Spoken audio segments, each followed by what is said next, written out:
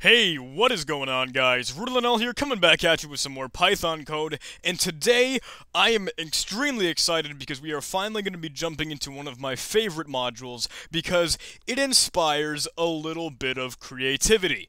Now, there were three kind of core modules that I'm really excited about. There's ncurses, which is all about like curses and controlling the terminal and the command line for like screen manipulation.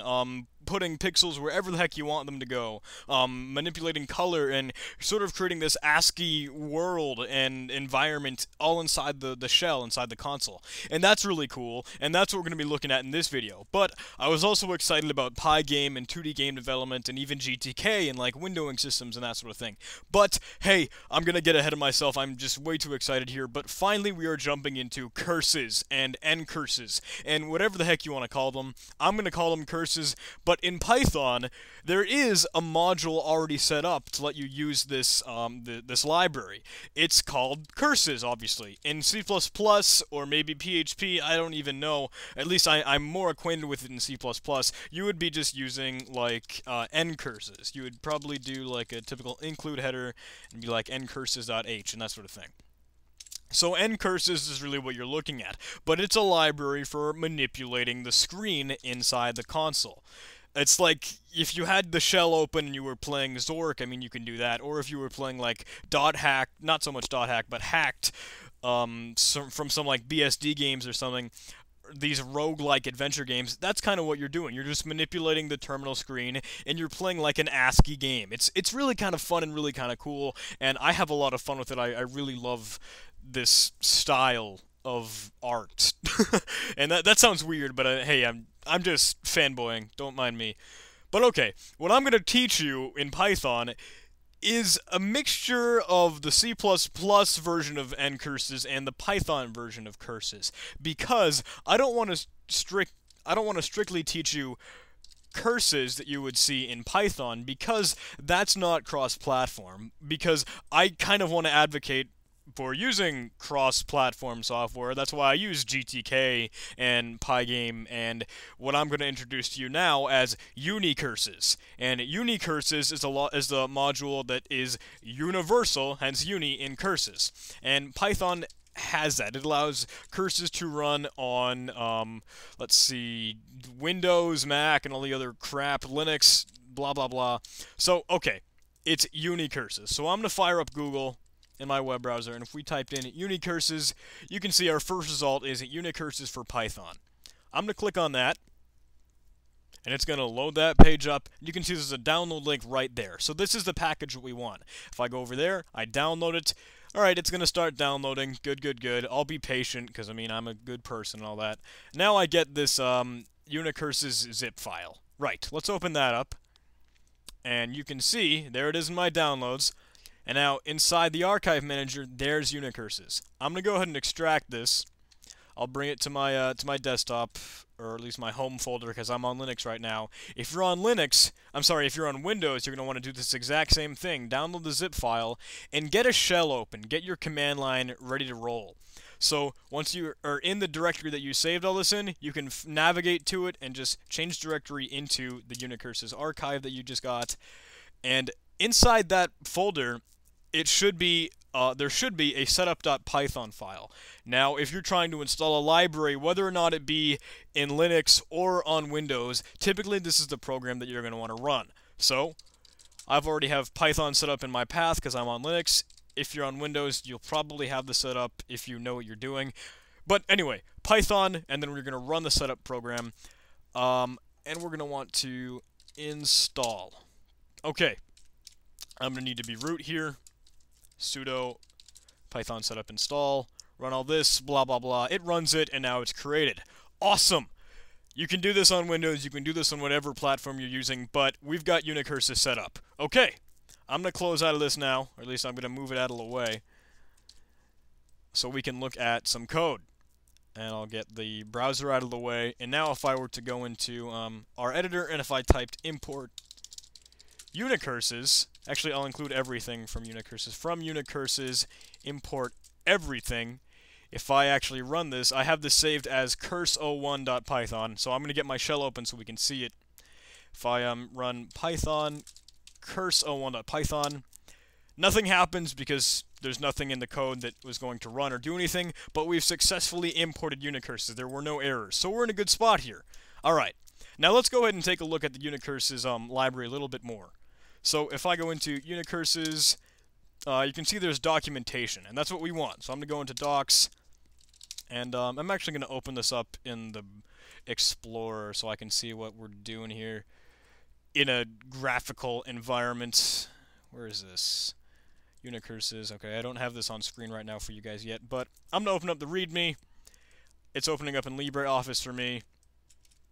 I don't just know how much of this you can see. Untitled is right here. Okay, so here's information on unicurses, blah, blah, blah, blah, blah.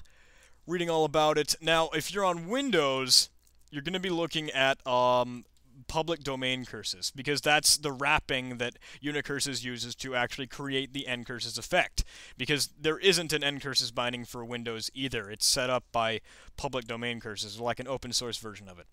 So if you read through this, you'll have all the information there. You just kind of have to download the DLL, find it online, and setting it up on Windows is a lot harder than setting it up on Linux, as it is with just about everything, because you should really kind of question your sanity and manhood if you're running Windows, but blah, blah, blah.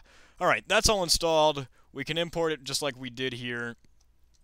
And now we can actually start to write some code. Okay, using unicurses, that's going to get into what I'm going to start talking about, so I'll hide all that crap, and we'll start to display it. Okay, in my main function, I'm going to want to initialize unicurses, or curses, or ncurses, or whatever you want to call it. So, let's go. The way this is done in unicurses, in fact, it's mandatory that it's done this way. You have to set it up with a very specific syntax. There has to be a certain amount of white space characters, there has to be the correct spelling, obviously, of the function names, there has to be a certain variable name, and there cannot be any semicolons. So, the way that I typically write Python language with a semicolon, I can't really do that for this line. But okay, if I were to type in standard screen, or stdscr, is going to equal init screen, or initscr. That's a function call, remember, so we have to use our parentheses, and I can't use trailing semicolon here. That's all it takes. That's what starts up the screen. That's what initializes ncurses. Now, ncurses runs in an entirely different mode, it creates a different sort of environment for your terminal. So we have to break out of that when we're done, when we're completely finished with our program. So what we do is we run a function called endwin, or endwindow, or whatever you'd like to think of it. Now, I can use a colon here, or whatever I want to do for my Python programming style, but there, it's done. That works perfectly fine. Okay, now if I bring down my shell, and if I were to run Python curse01.python, if I run this, I get this, like, blank setup all over here. Okay, so the shell has ran, it created curses, it ran the screen manipulation library, and it initialized everything the way it was supposed to, and then it closed right out of there. Okay, awesome. That's exactly what we want. So, let's try and keep this here for a little bit longer, though. Let's actually just, I'm going to jump a little bit ahead of the gun here, I'm going to jump the shark, and show you guys a function called getCh, or getCharacter. If I run that, and then I run our script, it's going to wait for my input. You can see my blinking cursor up here, and I have to press one single key, and then it will break out of the program. You can see there's my prompt right back down there. Now, if I were to set it up, if I were to accidentally have a typo or a syntax error in this, inside the ncurses sort of body, because what we're working with inside ncurses has to be in between the initialize screen function and the endwin function. If I screw up, if there's a syntax error, if there's a logic error or anything, there's going to be a problem, and we're not going to have our screen back. Let's try and run this. You can see up here, trace back, oh, file curses, blah, it's like vomit-inducing, you know? Your error message is all over the place. You can't actually type anything anymore inside your prompt.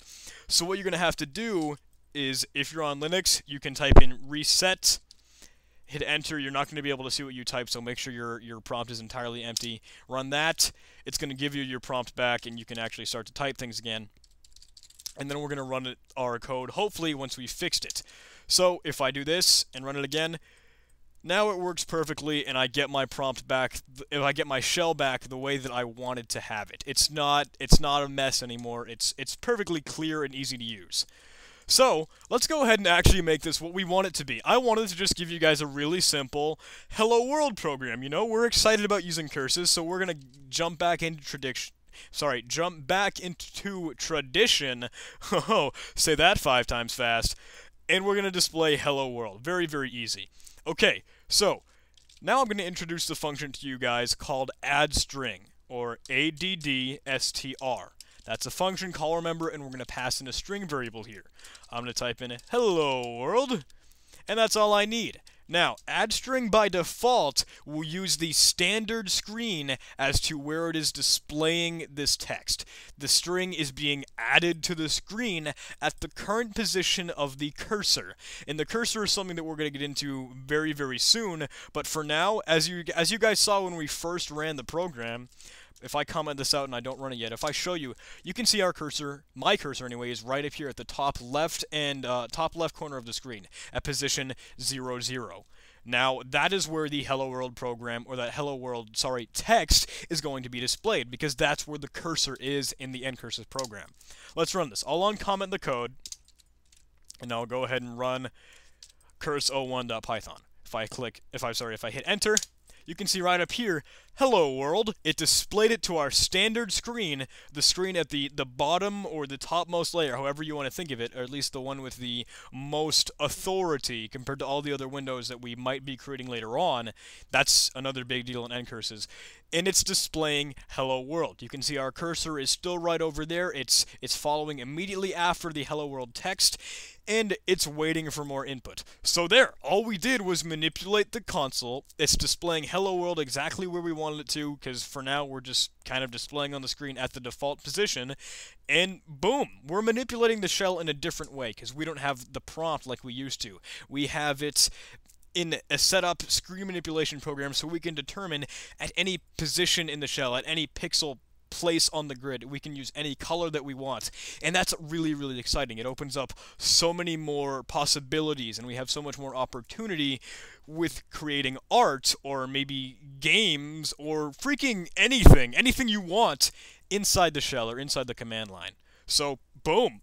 There it is, guys. There is the introduction to ncurses that I wanted to give you. We are going to be using the Unicurses module because that's cross-platform. You can run it on Windows, you can run it on Linux, you can run it on Mac, and that's awesome, man! How are you not jumping up and down like I am?